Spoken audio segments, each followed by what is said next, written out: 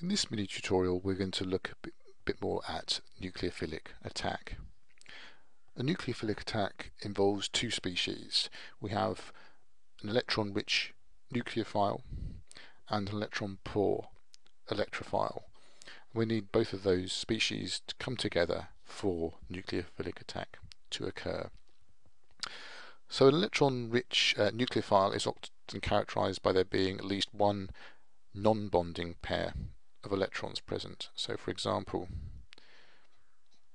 one example is the hydroxide ion that has 1, 2, 3 non-bonding pairs.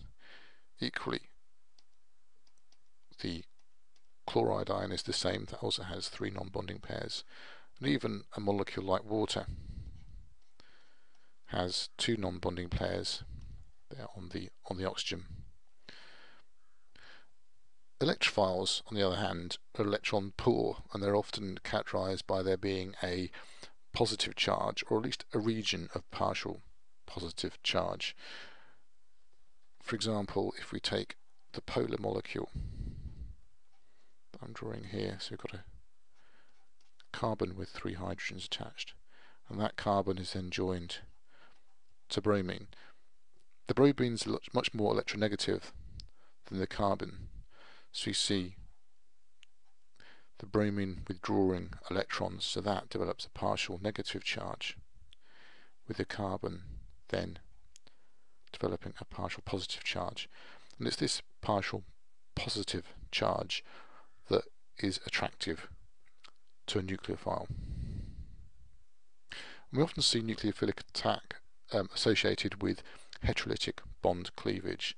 So heterolytic bond cleavage is characterized by the complete transfer of a pair of valence electrons to one of 2 nucleuses that had been previously joined by a covalent bond. So in the case of hydrogen bromide, for example, when that HBr bond is broken, the valence electrons are completely transferred to the bromine nucleus, so the more electronegative of the 2. So during nucleophilic attack, let's imagine we've got HBr again. So first of all, we see the bromine withdrawing the electrons from that bond.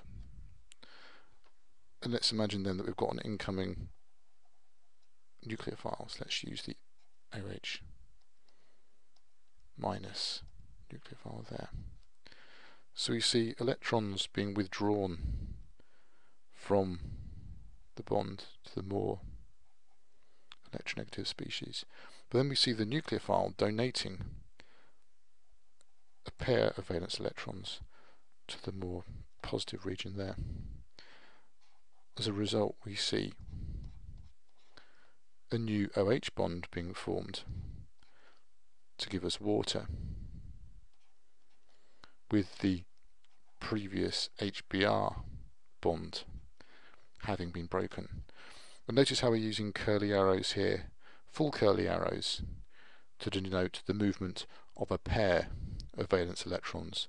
So a pair of valence electrons move when this covalent bond is heterolytically cleaved, and a pair of valence electrons is moving from the nucleophile to be shared with this electrophilic region.